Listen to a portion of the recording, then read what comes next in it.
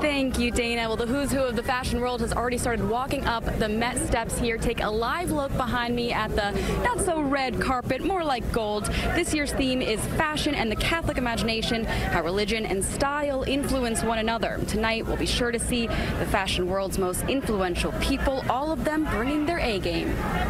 It's the fashion event of the year, and for the gala's 70th year, the Metropolitan Museum of Art is adorned with Catholic imagery. The exhibition explores the historic relationship between fashion, art, and religion, inspiring one another and resulting in some of the most innovative creations in the history of fashion. The exhibition is titled Heavenly Bodies. It spans 60,000 square feet throughout 25 galleries. The cornerstone, 40 masterworks directly from the Sistine Chapel, many of which have never traveled outside the Vatican before. The exhibition situates costumes alongside religious artworks to provide an interpretive context for fashion's engagement with Catholicism. While this year's theme is one of the gala's most controversial, curators say religion and fashion are undeniably connected.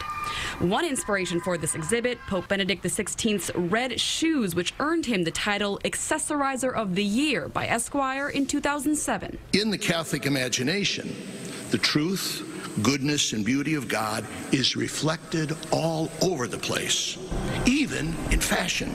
But before thousands of guests can even admire the exhibition, they will show off their own beautiful and often eccentric attire on the red carpet.